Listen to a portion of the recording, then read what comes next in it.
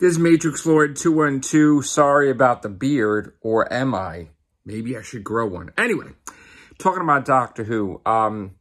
It's funny how I covered the news a while ago about Doctor Who that Jodie, like I said over a year ago, that in 2020 she would be given a contract extension.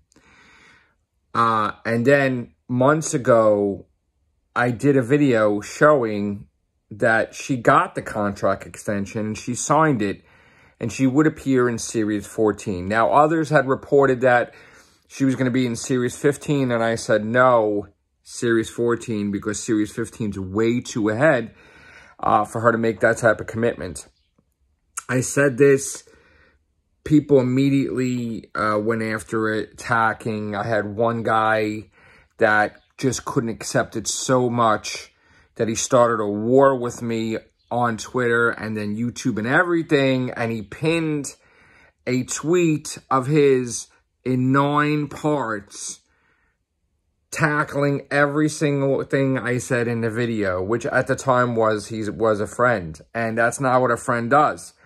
But the funny, hilarious thing about that now is that if he still has it pinned on his Twitter, he looks like an asshole because it's all coming true.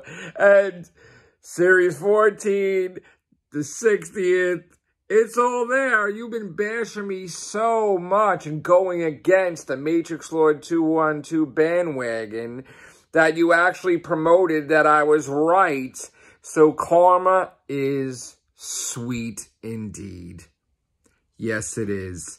So, again, I just hope that Chibnall resolves this Timeless Child nonsense, because I hate it, and it's destroying Doctor Who, and he's wrecking Doctor Who, so I really hope that he trolled fans, Chris Chibnall, and it's baloney, and the Doctor's not the Timeless Child.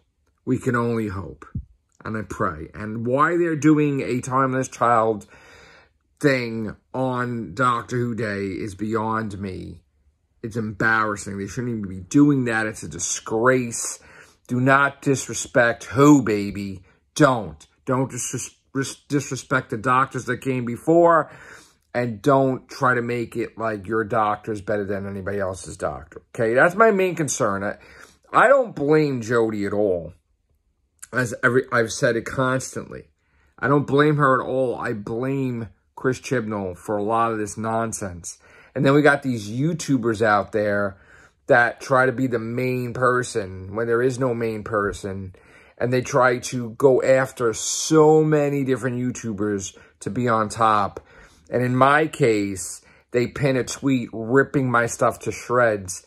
And now it's coming out that it's all coming true, because you got more confirmation when it was hidden, the news before, that it was confirmed. Now it's coming out, and supposedly Jodie went on a radio station saying, I'm doing another season after this one. Well, thank you, Jodie. So there you go. It's sweet, sweet victory. And I have a feeling that if that person, because he blocked me, if that person did have a pinned tweet of my stuff, probably he'll remove it immediately, because he doesn't want to give me attention that I'm right. And again, I'm right. All right. Take care. Bye for now.